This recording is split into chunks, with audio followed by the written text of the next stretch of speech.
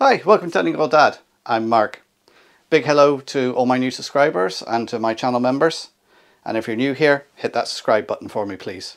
This week, we're going to be looking at this Hornby train pack, the Bristolian. This is the Bristolian train pack from Hornby. This is a limited edition. It comes with one engine and 3 carriages. So here we have a GWR King class, number 6009 King Charles II, with 3 carriages, a right hand brake, a left hand brake and a composite. So let's get out of the box and see what it looks like. Let's get it open then.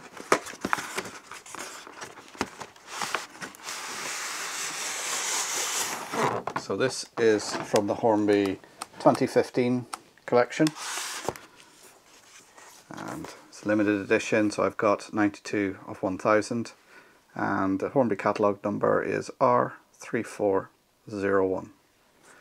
So you can pause the video and have a read of that. It tells you a bit of the history. And then we have the usual sheet from Hornby showing you the oiling points, how to attach the extra detail, disconnecting the tender connections, some disassembly, where the socket is for the decoder, which is in the tender, and again how to fit the brake rodding, and also just general routine maintenance, running hints, so running it in, all that sort of stuff. Let's have an actual look at it. So there it is. It's in this nice sort of soft plastic to protect it. So we have the engine and the 3 coaches, the left and right brake and the corridor composite. So along with it we have these little detail packs, is it? And so in there we have a blanking plate for going at the end of the last coach, and also we have some extra couplings in here we can use for close coupling, so we'll have a look at those later on and see how they work. And also here we have brake details, another coupling, and then we've got some vacuum pipes, some number plates, and some extra piping detail and everything to add on. That to one side. So I'll take them all out, because I know some people don't like the sound of polystyrene make. So when you've got these wrapped in plastic, you can usually just use that to pull it out. Also on these packages, as you can see there, they have holes in the back, so you can use your finger just to push it through. So I'll carry out, take all these out.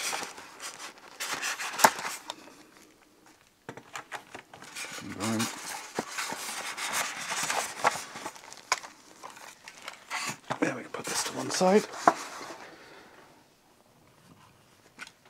And let's have a close look at the engine.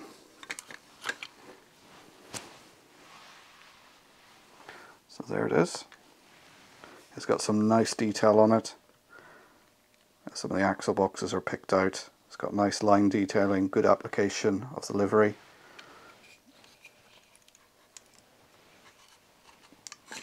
It's got some extra added piping, which is nice.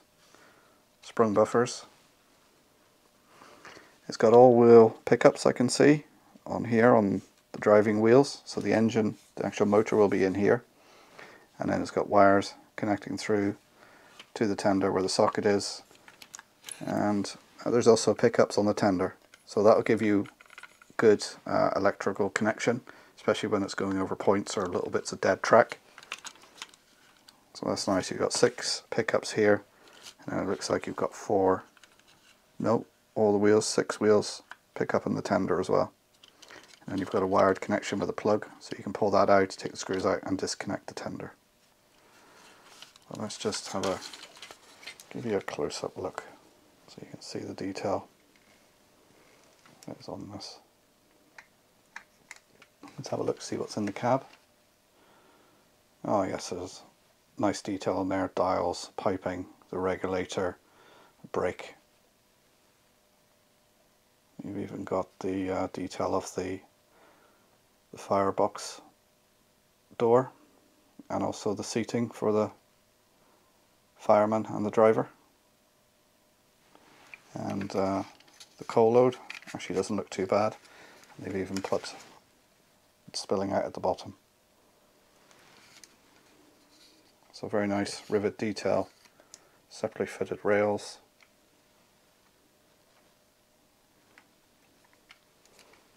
It's very nice. This would be one of Hornby's better detailed, so this wouldn't be like a railroad range. They're basic.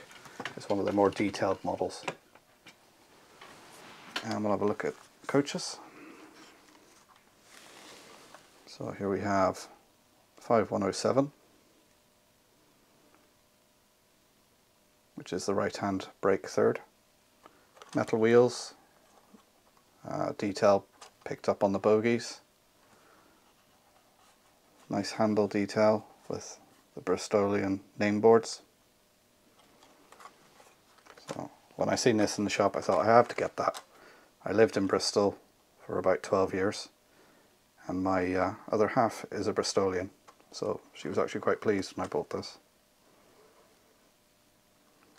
She even threatened she might do the review on it, but she chickened out in the end. It's a nice roof detail as well. You got the rails, the vents. Again, it's nicely painted up. Nice lining. The livery application is nice and sharp. There's some end detail in sprung buffers. Let's have a look at, there's the composite coach. Again, same detailing, metal wheels, sprung buffers, nice roof detail, and the Bristolian name boards. And the final coach.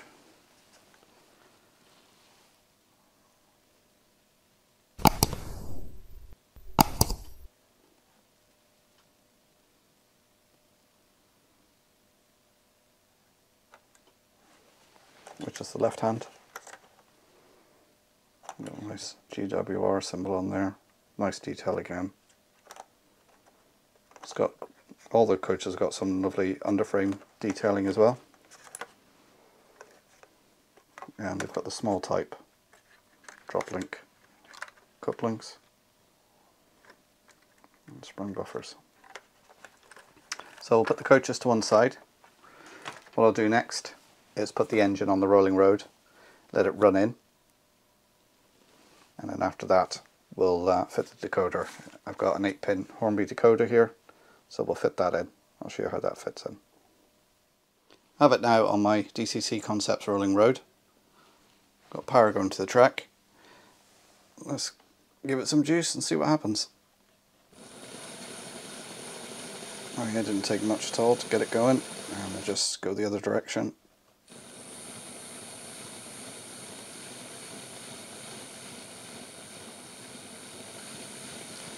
So what I'm going to do now is leave it on about 50% power for about 30 minutes, then swap to the direction for another 30 minutes, so it gives a good running in. It also tests the loco, make sure there's no issues with it before I go ahead and fit the chip into it. So we'll leave that running, and then we'll come back and we'll look at fitting a chip. Running in's all finished. Half an hour each direction, no problems, run perfectly. So I've got it in my little cradle now to protect it.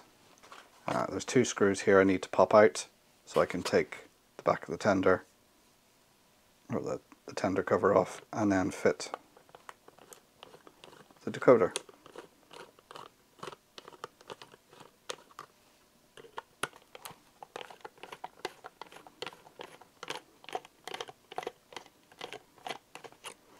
And this is just a cheap little screwdriver set I picked up for £1 in Poundland, so it does the job nicely for these sorts of jobs. So, take it out now. There, one screw's popped out.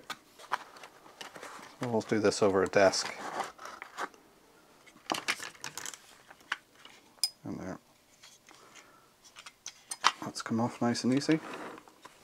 And there we can see the blanking plate is in. and we can see pin number 1 is marked with the triangles and the 1. I'm just going to gently prise that off.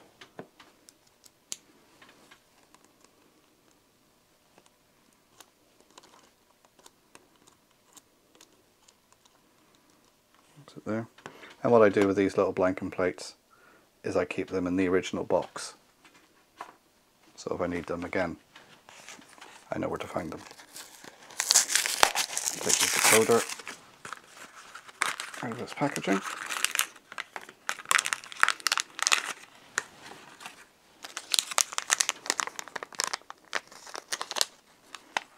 There's there. Now, this looks like it has a bracket here and a ready-made hole for a speaker. So if you get the sound chip with the speaker, the Hornby one, it'll fit in there nicely. It should work with no problem. But I'm just putting a normal 8-pin chip in here.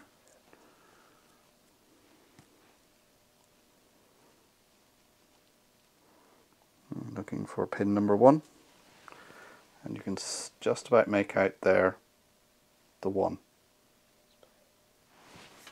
So also the 1 is also the orange wire. So wherever that's soldered into, that'll be the number 1. So we'll match that up.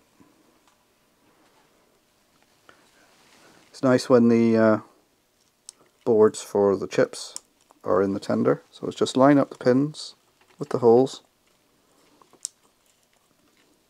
And then just gentle pressure, because you don't want to bend the pins. This is proven to be a little bit tricky. Get them bent. Nope. And just line them up.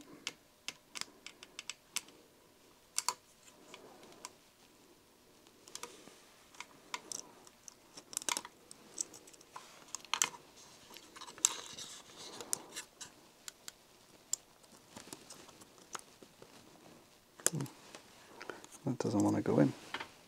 So I'm just checking now to make sure there's no damage to any of the pins.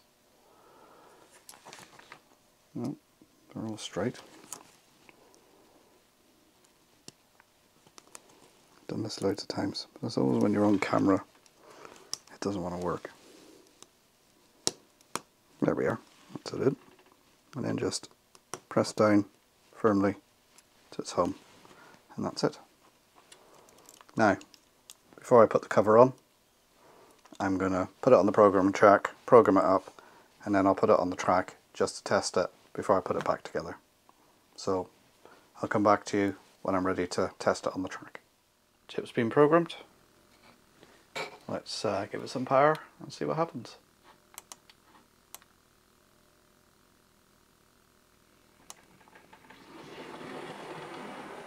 Oh, that seems to be working. Let's change direction.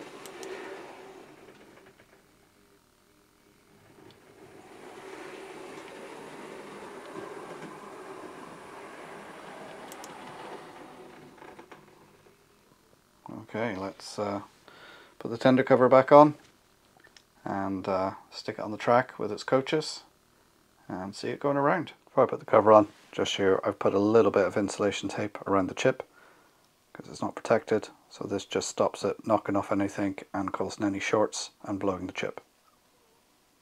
So let's get the cover on. Let's set it off on its way. There it goes.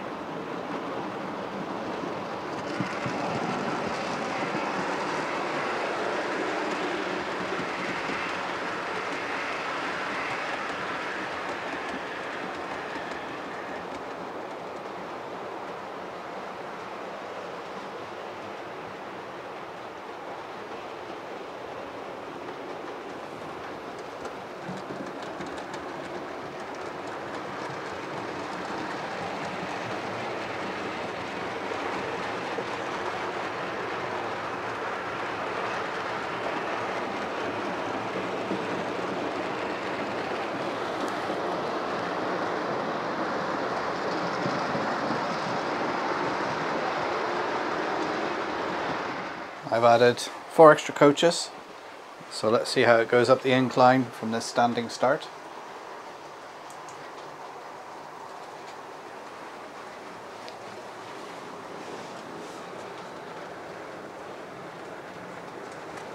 So you can see it's just 4 chocolate and cream carriages I've added, and we'll go around to the incline and see how it copes.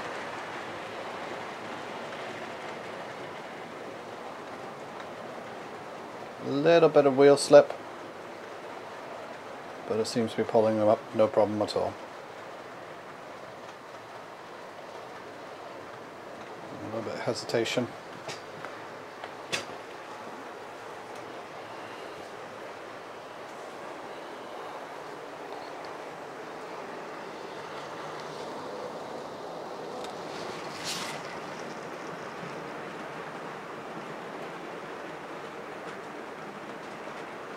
Sure, if I increase the speed slightly,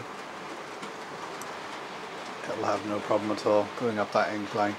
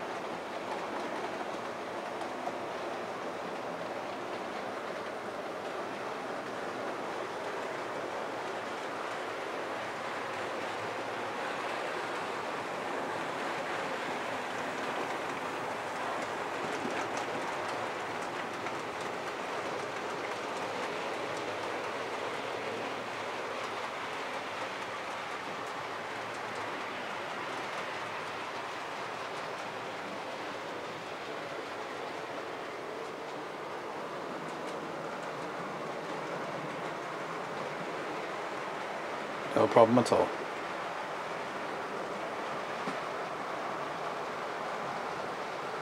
So let's have a look at the close couplings that comes with the set. We'll put them on a carriage and just see how it looks. Here's one of the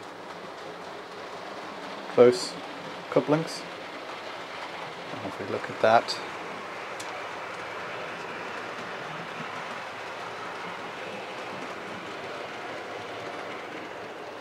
so that's the gap there.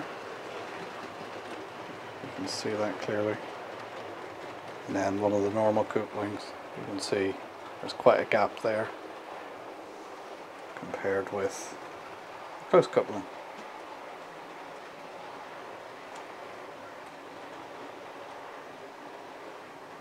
Now there is movement in where the couplings go into, so it should be able to negotiate the curves fine. So I would have thought on tighter curves you might get some buffer lock that might run.